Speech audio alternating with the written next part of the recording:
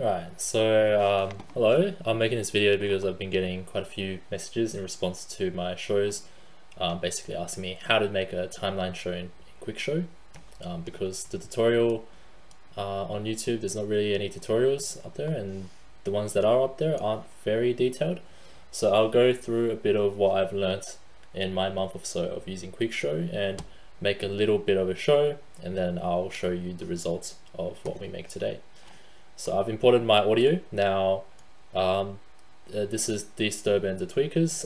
The song is Anything, the 2021 edit, and you'll notice that I have a WAV file here, not an MP3, and this is very important because if you're working with an MP3, it's very common that when you're working around, you're rewinding, fast forwarding a bit, the audio goes out of sync with the cues. So I discovered this pretty recently. So if you have an MP3 file, what you can do is you can use an audio editor like Audacity, import the MP3 file, and then export it as a WAV file, which is a pretty straightforward process. I'm using also a brand, the Default workspace, and you'll see here that with my projection zones, I have the default projection zones as well. And typically, with most shows that you're going to make, you're going to want to delete all of these zones and make your own ones from scratch. But because I'm only programming for one projector here, it's not really a big deal to just use this. And what I'll typically do is I'll set all of my tracks to be projected to atmospheric effects, which means that the cues that I see, the cues that I make are going to look exactly the same when they come out of the projector. So I'll import, I'll use all of the tracks to output to atmospheric effects. I'll assign to all tracks.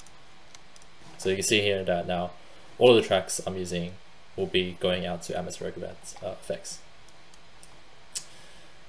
So let's have a listen to, oh, and sorry, one more thing. When you're setting up your show, what's really important now is if you go to menu and then the show properties, you're going to see here that we can show our measure time in seconds or BPM. Now you pretty much always want this to be in BPM, and you want to set an accurate BPM. You can feel this out yourself if you have some background in music or you're just good at counting the time. But usually what's easiest for me is I just Google the song and then I search like BPM.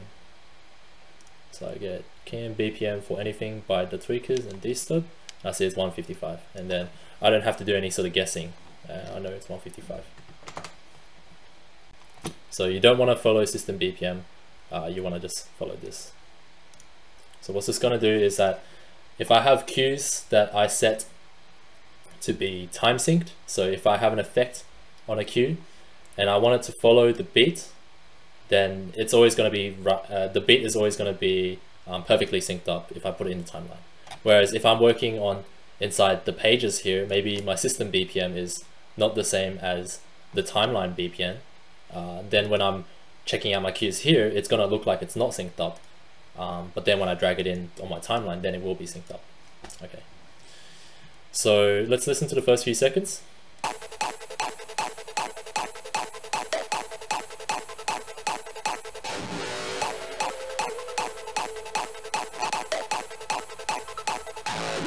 Okay. So usually what I'm looking for when I start off a show is really repetitive sounds, which I can make one sort of cue for that will repeat across a section. So we had the kick here, dun, dun, dun, dun, right? So I'm going to make a really simple cue to reflect that sort of kick. So what I'm going to do is I'm going to make a new page and I'll call it Anything. So I'll just usually name my pages based on which show I'm using. Now what you can do is you can create a new shape or a parametric image or anything, right? But this is a slightly poor, how do I say this? This is a trick that you usually discover early on when using Quickshow, is that if you go to the default workspace and you go to the cues that they've made, what you're going to notice here is that this is called a synthesized image, and you don't have the option to create a new synthesized image. But this is better than a regular shape, because what you can do with this synthesized image is you can you can put in multiple shapes in a single synthesized image, and those shapes can have their own individual effects. And you can also place multiple shapes together so that the effects will be applied to all of the shapes as well. So synthesized image, I pretty much always use them. So let's paste it in here, and then I just make my cue here. So what I'll do is I'll delete all the effects. There is a shape effect here, so I'm gonna go edit shape, and I'm gonna delete these. So now I just have a regular shape. Now what I'm gonna do is I'm just gonna make a very, very simple cue. So let's say that I have, let's say I make this sheet expand on the beat. So I'm gonna set the point count very low, because it's a very simple cue, so I don't want to use too many points. If your cues have too many points, then what's going to happen is once you have lots of cues playing at once, and this is particularly a problem for single projector shows, what's going to happen is that projector isn't going to be able to keep up with drawing all the points, and you're going to get that really ugly flickering, and it's going to look horrible in person, it's going to look horrible on camera. So you always want to try to keep the points to a minimum. So I'm going to set this to like maybe 20 points. And then I'll have maybe, I'll duplicate this item, and then I'll make a shape that's the exact same but with the beams instead. So I'll maybe set like 5 beams, and I'll set the beam power to 2. So the beam power is also very important.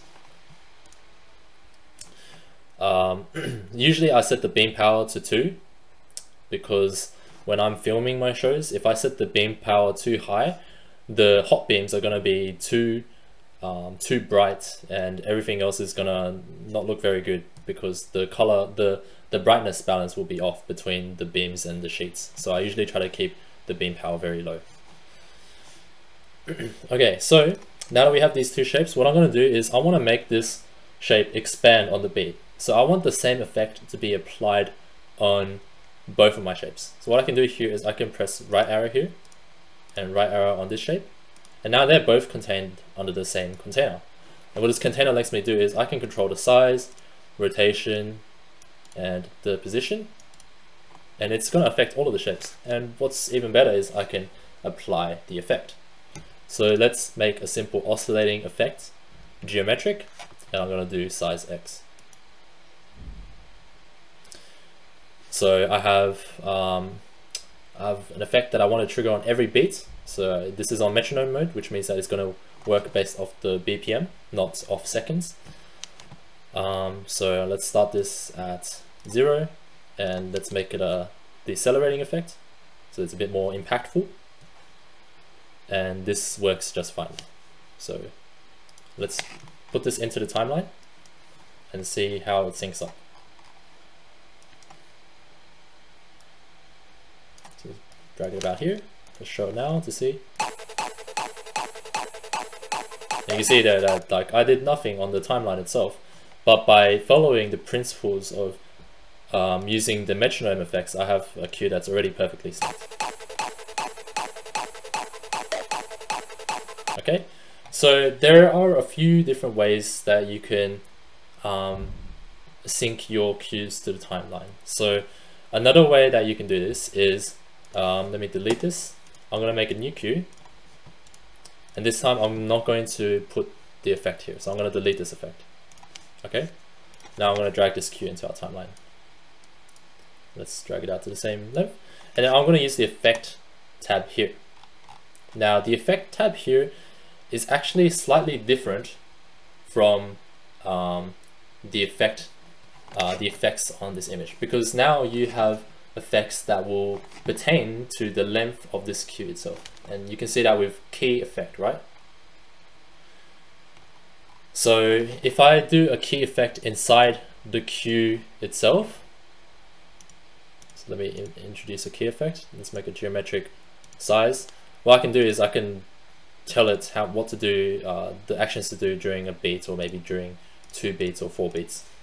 But with the key effect here, let's say I go to size, this duration, which I'm going to be drawing keyframes on, is actually based on the length of the cue, which makes it really easy for me to sync things up. So I can put this to start at 0, and then I can go to, I'm going to scroll over to here, which is when I want my shape to expand, right? And then now I'm going to set this to 100, and then I can press decelerate here, and that should have like a similar effect to before. Okay, so you can see here that it expanded just the same as my old cue. So in different scenarios, you're gonna want to use different sort of ways of controlling how your cues are going to sync up with the audio. So usually when you have a really regular beat, it's easiest to just make the cue repeat the beat like that. Oh, I accidentally deleted half my audio. Oh no, I'll just scroll to the end. Usually it's easiest to make the effect on the cue itself, but sometimes you can also use key effects, which are really useful when you have either really rapid beats, or sometimes it's easy to do with stranger beats which are a bit off sync or syncopated. Okay, so let's drag this in for now. What I'm going to do here is, I think that this position is not the greatest because my camera will be looking at this angle basically. It's going to be head on to the projector, and if my cue is beaming directly towards my camera, I'm not really going to be able to see my cue. So I'm going to change the position. So I can change the position here, like this, with the X and Y sliders. I can also go to Event Effect, and I can drag it like this, which might be a bit more intuitive, especially when you're working with more than one cue. But for now, I'll just set this to be at Y100, so it's at the top of the screen.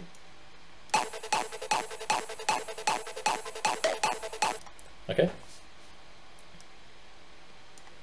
So we have this kick here, and then we notice we have an extra kick here. So when you're working, when you're making a timeline show, it pays a lot to be very attentive to these small details. So what I'm going to do is I'm actually going to make a new cue, and then I will delete everything before. So I'll move this up, delete. Now what I'm going to do is I'm going to make the same size shape, but with beams, and then I'll set it to 2 beams, and then I'll paste it in the timeline here. And you can see the audio wave will tell you where to put the cue, so it's quite easy. And then I can put my existing cue back here. And then what I'm going to do here is maybe I'm going to make the position up to 100 again, and I'll change the color maybe so it's white. Okay, so let's see how that looks.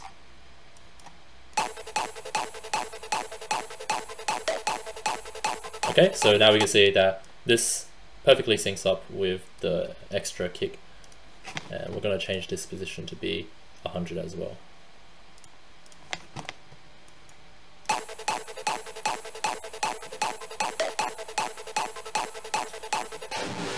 Okay, so now another thing that we can do is we can make this cue fade out. So we can use the fade slider here, which will tell us when to begin fading out. We can also change the rate of change. So if you go to Event Properties, you can go to Rate of Change. So linear is the basic, it's going to decrease the same, decrease brightness at the same sort of rate throughout all of this shaded area. We can also make it accelerate or decelerate. So if you want it to be a bit more of a softer fade, you can use accelerate. Or if you want to fade out a bit faster, typically you can use decelerate. For this one, I'm going to just use decelerate. So we can see how that looks now.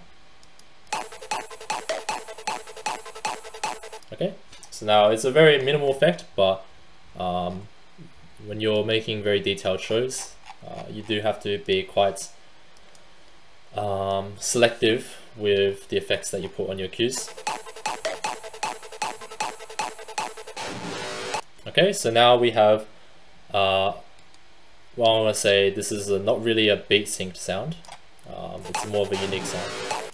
So what I like to do with my cues is when I have this really regular sort of pattern of kicks or beats, then I'll have very simple cues. Now when I have these sounds that don't really have a beat to it, I usually tend to include movements with my cue to sort of portray this sound. So let's have a listen to the sound again. So we can see that there's sort of two parts to the sound. There's the sound where, so there's that sound, and then there's this second sound. So it goes down and then up, pretty much. So what I'm going to do here is I'm going to make a new cue.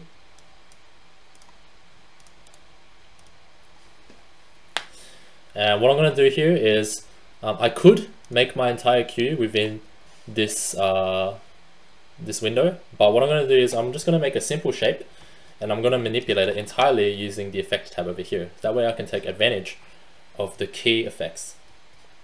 So what type of shape am I going to make? I'm going to make, let's make it another sheet. We'll make it like this. Let's actually make it the same sort of shape that we were using before. So we have a sheet with points inside of it. So let's have, we had 5 points in the one before, so we'll use 5 points again. And maybe we'll just add some color to it. Or actually I'll make that in the events, the effects tab. So we're done with our cue for now. I'm going to drag it out and paste it in here and make it the same length as it was before, as the sound here. So here I'm just checking that I'm putting in the right spot. Okay, so I can put this right here again, or I can actually just copy and paste this because I have the event effects on it, so that way I don't have to redo my work. Okay, so that looks fine. So now I can start working on this event. So it's good to make sure that your cue is actually the perfect duration and in the right spot before you start working on these effects. Because if you figure out that you put it in the wrong spots, or it's too long or too short, then once you change the length of the cue, these key effects are gonna become unsynced with the audio. So it's very important to make sure that you're perfectly happy with where the cue is before you start working on it. Okay, so I'm going to work on this first part of the sound first. So what I'm going to do here is I'm going to set the size to be, let's say at 25, and then I'm going to make it sort of fly in, right? So I'm going to set this to come in from the top. So let's say this comes in at 100 and it comes in at from the right. Let's say that halfway through this movement it comes down a bit. So let's say that this comes to minus 100 and this comes down to, let's put it at to 75. So you can see it's sort of going downwards to the left, and then maybe it comes to the middle. Okay, so let's put this here and maybe it's going to come down a bit more. Okay, so let's see how that looks now. Okay, so we can already see that it's starting to shape up to be in sync with the sound. So now with the size, oh, I don't know why that's here. So this should, sorry. So 25 at the beginning. And then let's say that when it comes out to this sound, the second part of the sound, that it's going to expand, and that's going to give the wow sort of factor to the audience. So I can see here that my event effect, my position effect is over here. So what I can do is I can include another size effect here.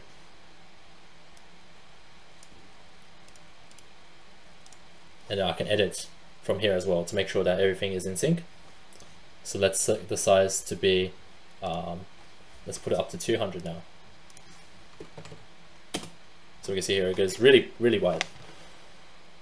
So let's see how that looks. Oh, another thing to notice is that because this is the key effect, basically it's going to keep increasing in size until this event. So what I want to actually do is I'll make this a new key here, and then I'll set this back to 25. So that way it's going to stay the same size all the way through, and then suddenly it's going to jump.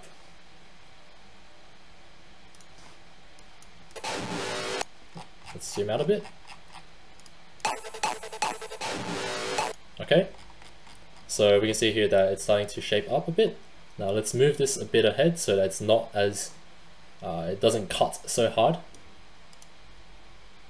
And what we can do here is we can right click this key and set it to decelerate.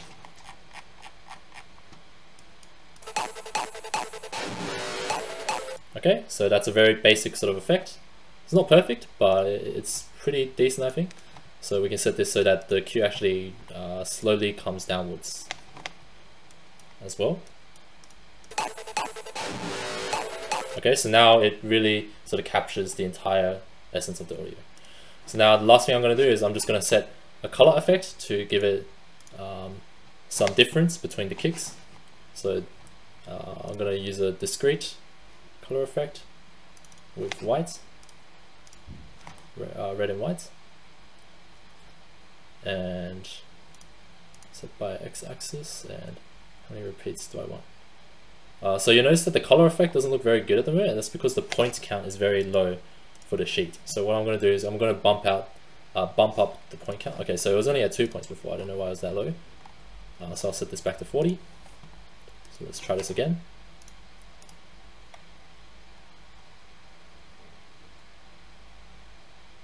Okay, so now it's looking a bit better, a bit more regular. So let's have a look at this snippet again.